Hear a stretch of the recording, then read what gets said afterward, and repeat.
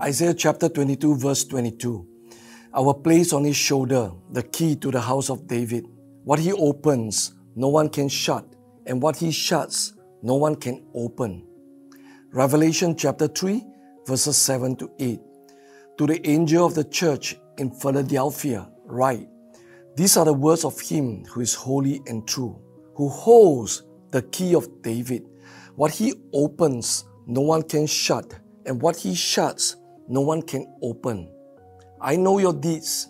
See, I place before you an open door that no one can shut. I know that you have little strength, yet you have kept my word and have not denied my name. I had a very exciting prophetic experience recently. It was one of those rare moments when God spoke so clearly, leaving no room for any doubt that He was speaking.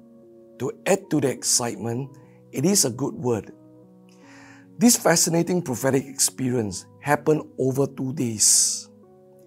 In the early afternoon of the 22nd of April, it suddenly dawned on me that the following day was my 36th wedding anniversary. So I decided to text my wife to arrange for a dinner date. When I took out my mobile phone, I noticed that the time was 2:22 p.m. Then my eyes caught hold of the date at the bottom of the phone, 22nd April. I quickly took a screenshot showing the time 2:22 and the date 22nd April. The photo on my screenshot shows my granddaughter Zoe when she was much younger. I'm always excited to see the numbers 222 and 333 because I keep coming across these numbers in the last 3 years. On those days when they happen, I usually chance upon these numbers several times a day and for a few days. Sometimes it continues for as long as a week. It is certainly uncanny. I usually see these numbers on car license plates when I'm driving and on my mobile phone. How often do you see 222 and 333 car plates on the road, one after another, within the same day? And then, when you pick up the phone, it is either 2:22 p.m. or 3:23 p.m. Besides, I do not come across the same series of other digits such as 777, 888, or 999. Once, at People's Park Hawker Centre, I was telling my wife about all these uncanny coincidences, and my eyes caught hold of an old dirty tin can under a table. It had the number 222 printed boldly on it. Are all these occurrences coincidental? I don't think so. It happened too frequently to be just coincidences. Often, it happened when I was asking God some very challenging questions, or when I needed some reassurance from Him regarding controversial matters. It also happened frequently when God was telling me something important. I've been seeking the Lord regarding the meaning of these numbers 222 and 333, but I do not have any concrete answer so far. The closest possible meaning of 333 is God's promise to the prophet Jeremiah in Jeremiah 33:3. Call to me, and I will answer you and tell you great and unsearchable things that you do not know.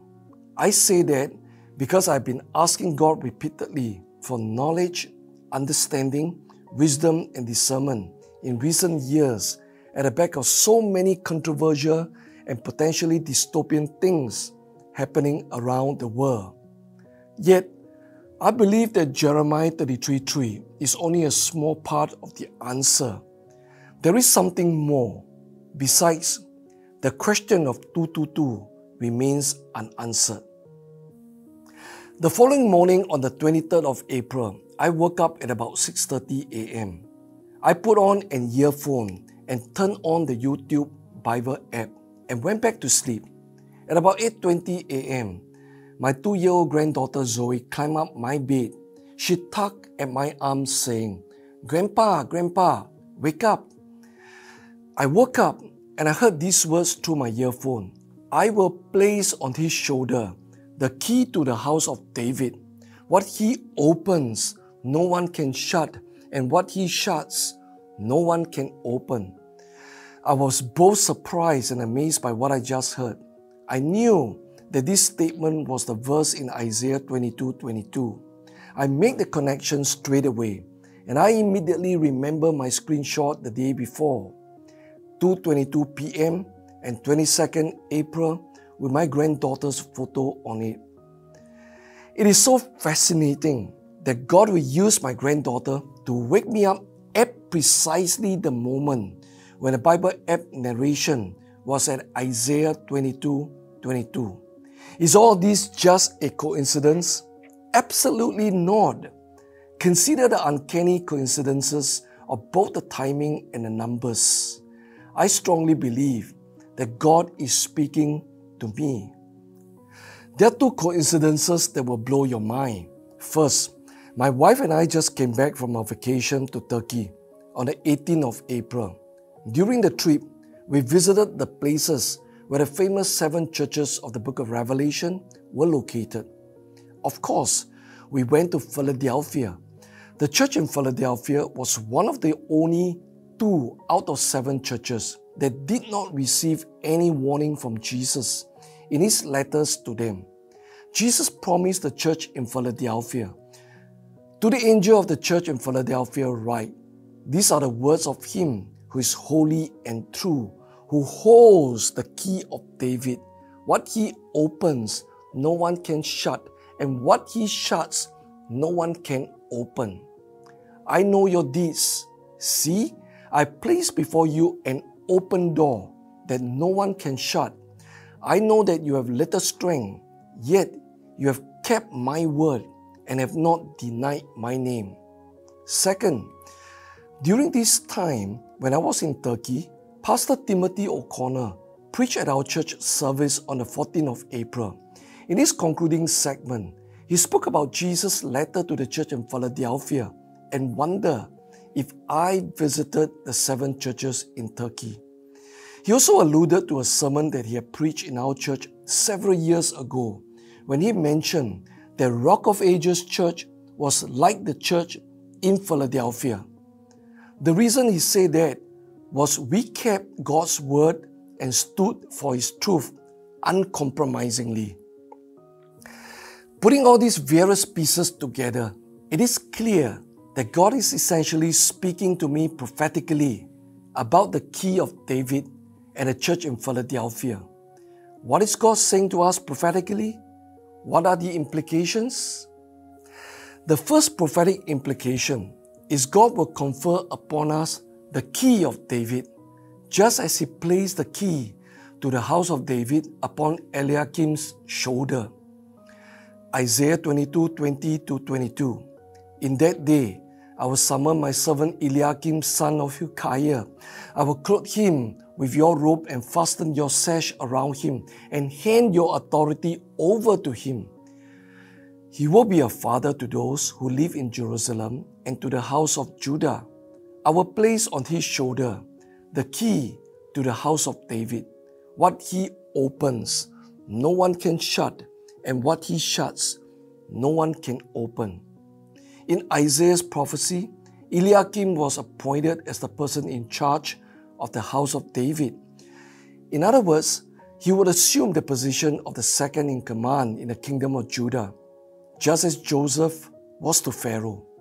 The phrases, key to the house of David, and opens and no one can shut, and what he shuts and no one can open, speak of Eliakim's power and authority. He would be an influential figure in the kingdom. The only other place in the Bible where the key of David is mentioned is in Jesus' letter to the church in Philadelphia. We read in the letter that Jesus now holds the key of David. What he opens, no one can shut, and what he shuts, no one can open. Jesus also placed before the church in Philadelphia an open door that no one can shut. The prophetic significance for us is clear. God is giving to us the key of David. He's resting upon us in Rock of Ages Church. His kingdom power, authority, and influence. This is a tremendous promise. We can certainly expect a greater anointing to come upon our church in the days ahead. At the same time, we must also be aware that a greater anointing means a greater responsibility. By faith, I'm expecting us to preach the gospel, present truths, and minister with greater power and authority.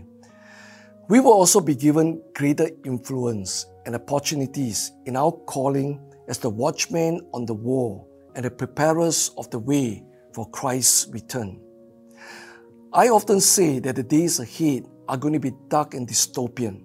Those who are awakened to the current eschatological realities are often anxious and sometimes fearful of the coming upheavals.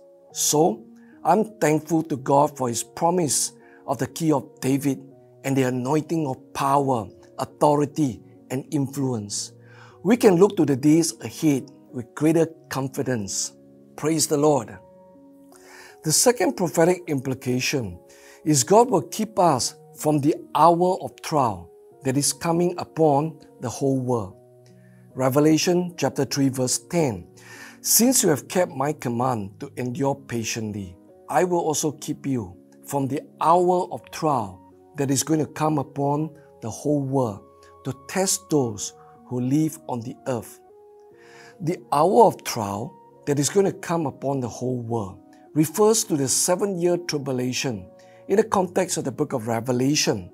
Besides, the only other time when a catastrophe of this magnitude happened was during Noah's days, when God sent a global flood.